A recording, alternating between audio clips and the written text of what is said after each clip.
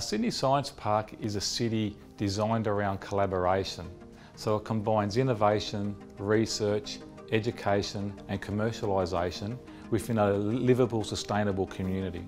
The UTS collaboration is particularly exciting to me because what it does, it breaks down those walls between education, research, employment and community. What excites me about the new Sydney Science Park initiative is that it gives UTS an opportunity through partnership to do something it's never done before.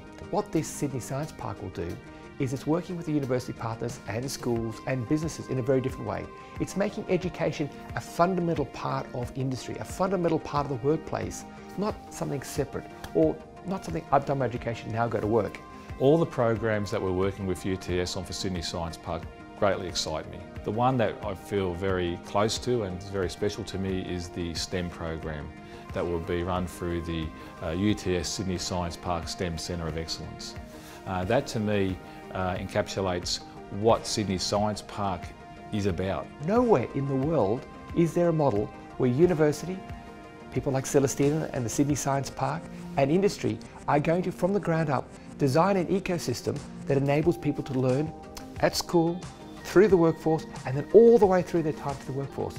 If we get this right, this will literally be a model that will be copied all around the world.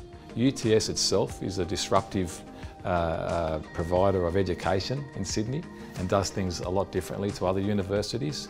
Its porous nature, its interaction with businesses, and so to bring that ethos into Sydney Science Park and embed it throughout the whole community from day one is truly exciting to us, and we think it will provide an opportunity to lay a platform for a truly disruptive city and a place that's like no other in the world.